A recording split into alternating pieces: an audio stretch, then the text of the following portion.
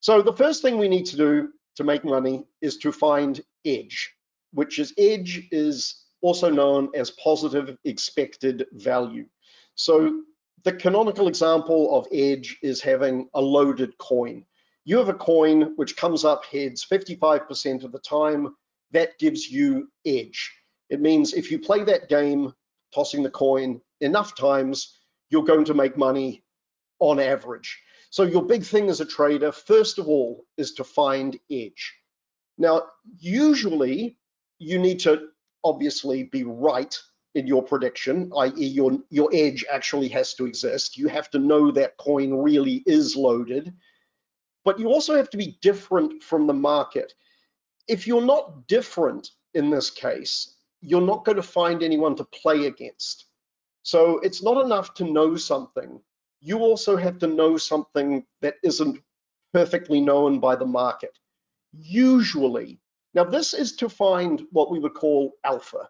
And we'd come from alpha was originally a very technical term related to the capital asset pricing model.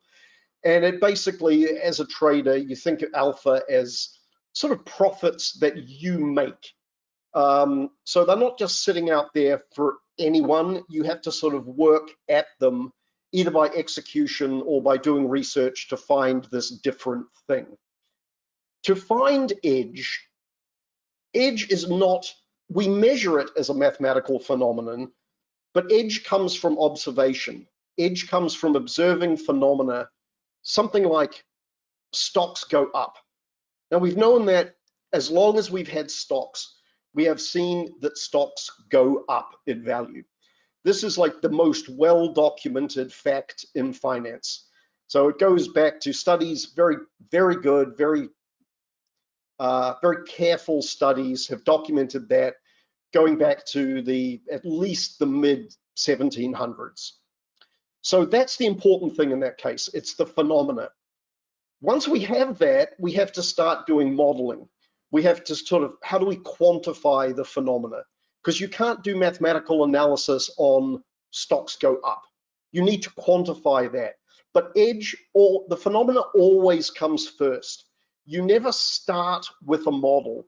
And again, I don't want to pick on the young people.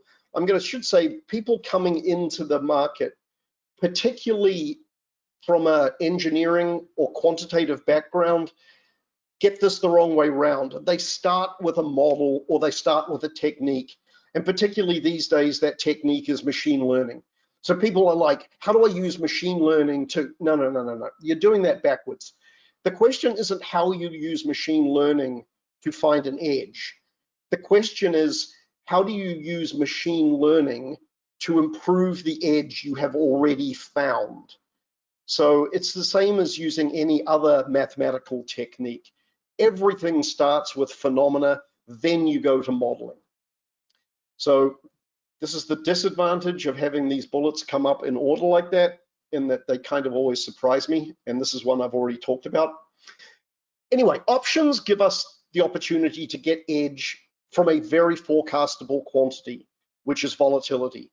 And in some ways, this is the most important part about options, not even to do the forecasting, but to know that it's possible.